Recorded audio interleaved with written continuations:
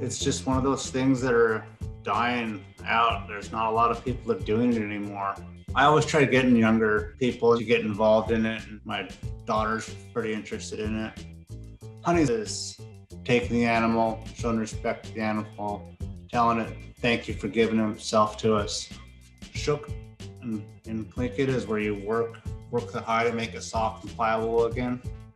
And then you decide which part of it you like and what you're gonna make. How is it gonna spend the rest of its life? They'll be immortal after this.